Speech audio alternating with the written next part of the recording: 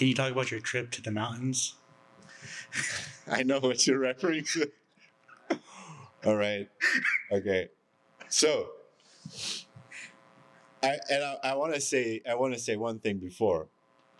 I was thinking about consuming mushrooms, but the person that actually pushed me to was Alistair Overeem. We had a conversation about mushrooms. He's like, yeah, you should do that. So, fast forward, 2023. I have a pretty important fight coming up. I traveled from Thailand to Switzerland like 3 weeks before, and in my headspace, I was not right because I was battling staph infections. I had a very bad relationship at that time.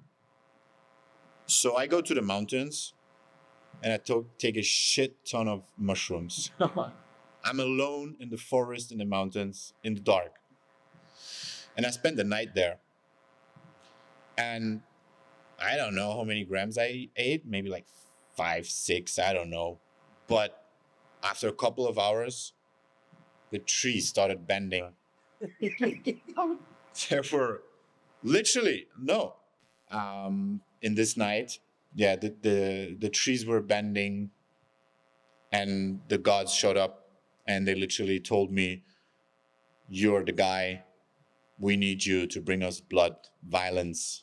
We want to have something to cheer for.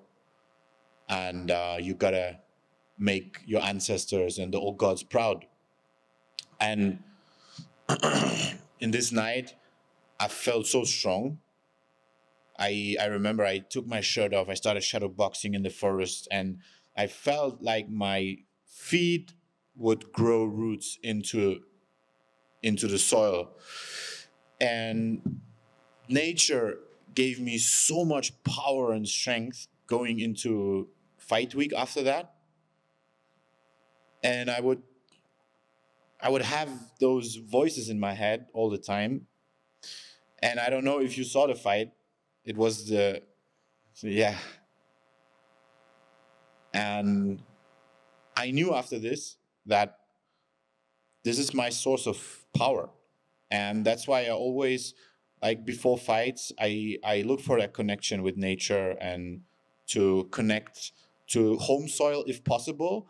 But if not, even like just connect to nature, because that's where I gain so much strength from.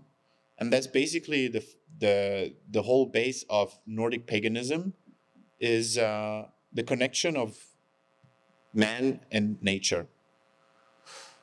And yeah, that's basically the story of my trip in the mountains.